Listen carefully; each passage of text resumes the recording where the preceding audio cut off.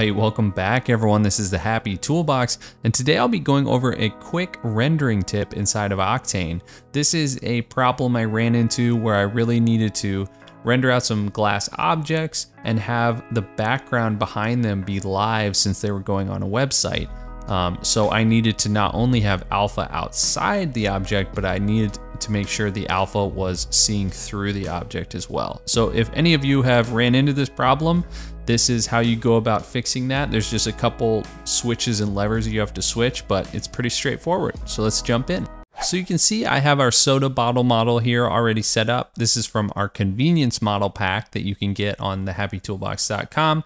I have a nice glass texture here. I have some lighting, I have a camera, and I have a floor. So super straightforward setup. And I'm assuming most of you know how to get alpha around this object, but just in case you don't, the way I'd go about doing that is on the floor, I'd probably put a C40 Octane tag, object tag, go over to the visibility tab, uncheck camera visibility, and that's just saying, hey camera, don't show this object, but still have it reflect and interact with the scene. But right now this is just a black solid, and the way you'd want to output this in your render is if you go to your Octane settings, next to keep environment, there's a thing called alpha channel. So if I check that on, I immediately get this nice checkerboard transparency pattern that allows you to see in your live render preview. And then obviously on your render settings, on your output, I would have Octane render, and then in save, just make sure alpha channel is checked on. So we all pretty much know how to do that.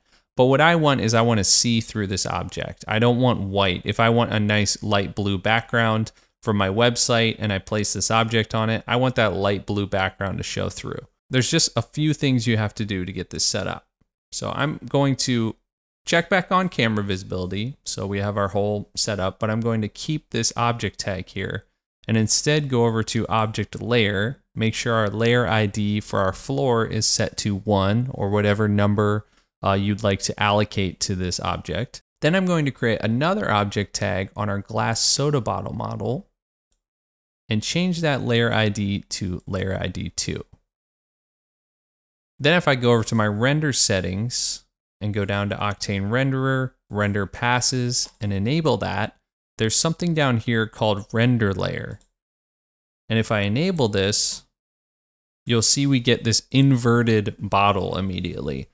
And as you can see in the layer ID section, we have 1 selected, which was our floor. So if I pump this up to 2, we basically get that same camera visibility alpha setup I showed you previously, but with a different method. And what's important about this is it is actively hiding that object via your renderer instead of just through the lens of your camera.